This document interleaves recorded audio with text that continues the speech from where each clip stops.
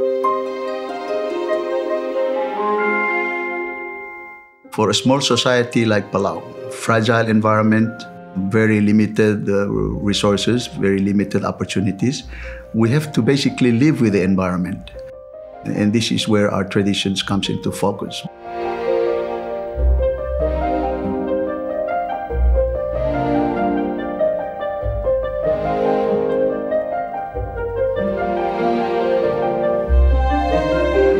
Bull literally translated is prohibition.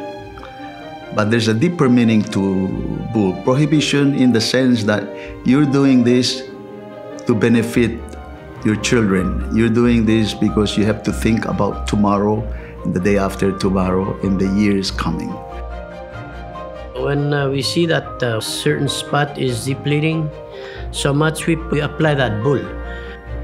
And then it revives itself.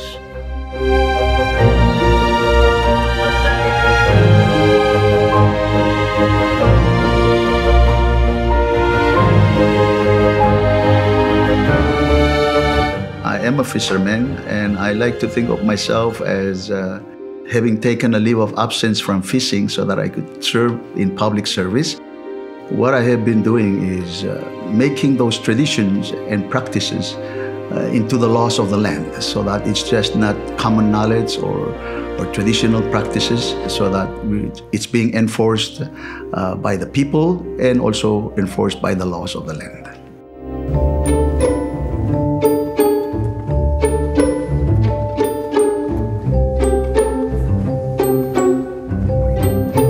Spearfishing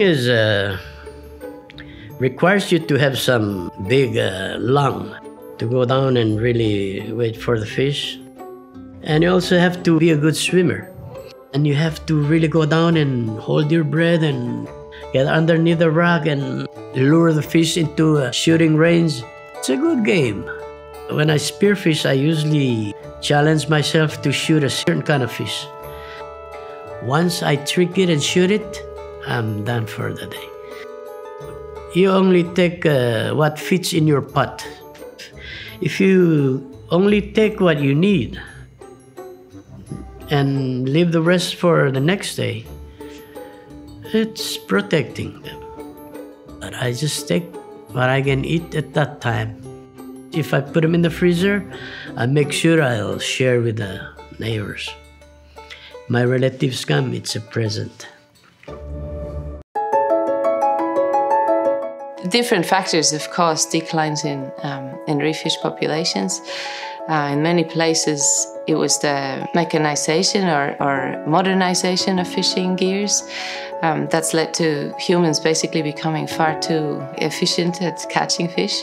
I guess the world is driven by economic considerations, and giving nature time to recover is not necessarily what gives you the greatest economic return in the short term. And so that kind of thinking has, I guess, brought us to where we are today.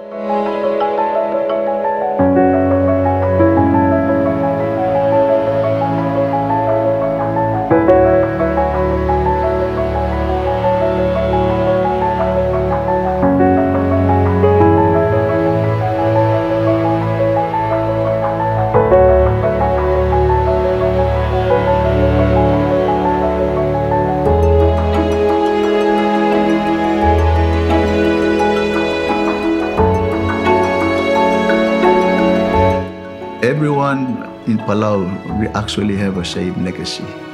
We want to live the world a little bit better than what we came into.